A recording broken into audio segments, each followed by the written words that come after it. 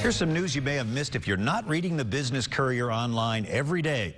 A Cleveland research firm has upgraded its rating on Kroger stock from neutral to buy based on factors including Kroger's rising strength with suppliers. Kroger has been one of the top local stocks so far this year, jumping 33%, more than doubling the S&P 500's 14% gain. The Cincinnati USA Regional Chamber's Minority Business Accelerator will launch a campaign in memory of Cincinnati leader who pushed for its launch. The $2 million Ross Love Growth Bridge Fund will be used to provide capital for regional Black and Hispanic-owned businesses to grow. Love, a former P&G executive and founder of Blue Chip Broadcasting, was a leader of the Cincinnati Can Commission.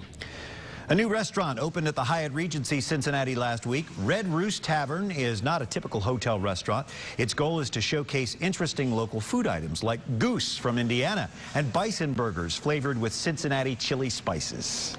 What we try to do is feature a lot of locally sourced and organic products as much as possible. We love to feature a lot of the local farmers and purveyors in our area. For example, in Finley's Market, there's Matasano's, an ice cream maker. He's making a local organic corn ice cream just for us. And they drizzle salted caramel over the corn ice cream, or do you say caramel, and a little kettle corn for crunch.